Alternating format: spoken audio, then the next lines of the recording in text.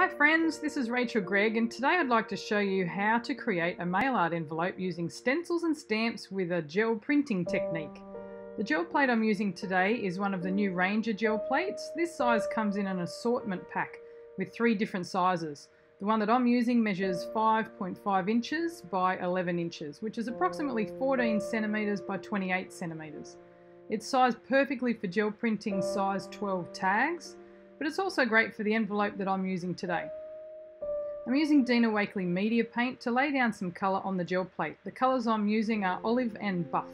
You don't need a lot of paint to create a gel print, so I've only squeezed out the tiniest amount in a few different areas on the gel plate before spreading out the paint with the brayer. The 2 colours will mix together a bit as you're brayering. Once the paint is spread evenly, I'm ready to make my first print. I want to create some more interest though by adding in some small stencils. I'm using the small butterfly stencils by Darkroom and I'm laying the stencils down onto the gel plate so they will mask off some of that first layer of paint. Once I worked out where to place them, I just placed them down onto the gel plate. They cling really easily, so they'll just stay in place. I'm now adding some extra colour over the top, this time using the Peacock and Sedona colours, also by Dina Wakley Media. Again, this paint layer is just a thin layer, and when it's spread out, I'll then place the envelope onto the gel plate and add just a little bit of scrap paper so I can rub over the plate without getting any paint on the back of the envelope. So just make sure to rub over the whole envelope so you get good coverage.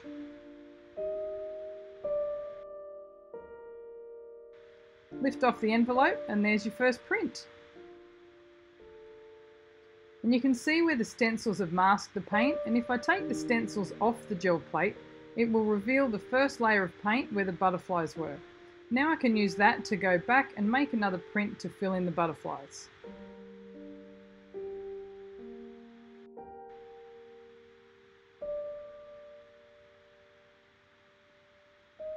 Now I want to work on the back of the envelope, and I'll do the same process using the buff and olive paint colours, but this time I'm not going to add in any stencils. I'm just going to do a simple gel print. And as my gel plate has some leftover dried paint from previous projects, some of this may be reactivated from the new layer of wet paint, so I could get some of that old paint coming off, which will just add to the random arty feel of the envelope. And I'm taking care when pulling off this side of the envelope so I don't wreck the flap that's on the back of the envelope. Now I want to add in some stamping, and I'm starting with the Splatter Texture Stamp by Darkroom. I'm inking it up with a leaf green Archival ink by Ranger and randomly stamping around the edges and other areas of the envelope. This is a great way to fill in any lighter areas of the gel print, and the splatter stamp is a perfect design for this as it gives the effect of ink or paint splats, but you can actually control exactly where it goes.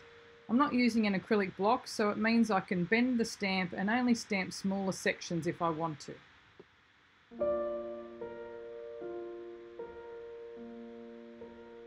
Next I want to add a little label for the address, so I'm using a tag stamp from the Tag Stamp set by Darkroom.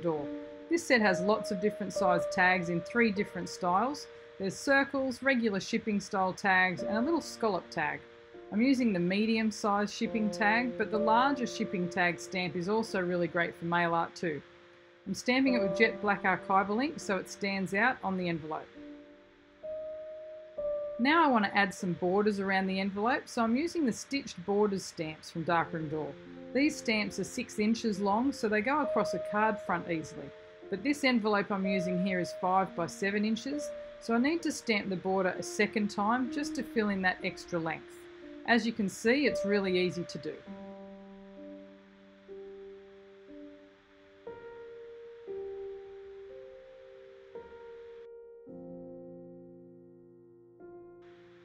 Now I'm just picking a different style stitch stamp just to do the back of the envelope, and I'm using the leaf green Archival ink just so that it's not too bold on the front and the back of the envelope, but it still goes with the paint that I used. I wanted to add some extra random stamping, and this time I'm using the French script texture stamp with jet black Archival ink. This is one of my favourite stamps as the script is small and subtle, but just adds that finishing touch and is especially perfect for a mail art correspondence theme.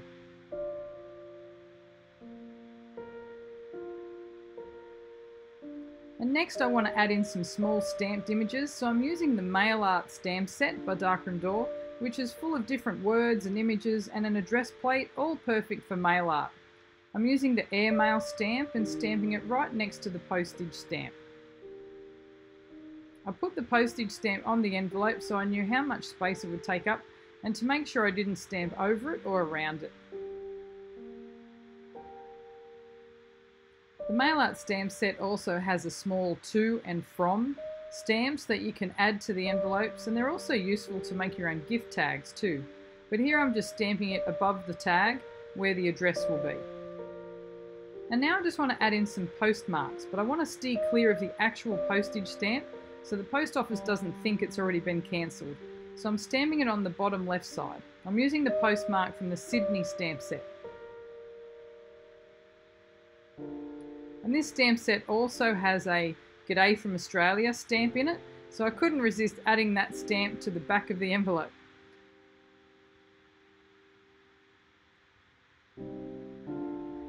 And I decided I wanted a third postmark, so I stamped another one on the right side just above the stamped tag. And now it's all finished and ready to address and send in the mail. And since the ink pads and acrylic paint I used are permanent, there shouldn't be any issues of it messing up through the postal system. But if you were concerned about that, you could give it a quick spray with a fixative. And when I know who I'm going to send this to, I'll just write the address in a tag label with a paint pen or a permanent fine tip marker. It's so much fun to send and receive decorated envelopes in the mail, and by using the gel plates it's so easy to create some arty looking envelopes that will all be unique. I hope you'll give it a go, and if you'd like to see more ideas, please subscribe to my YouTube channel. You can also see lots of ideas on my website, which is rachelgreg.com, along with inspiration and tutorials on the Darkroom blog at darkroomdoor.com. Thanks so much for watching.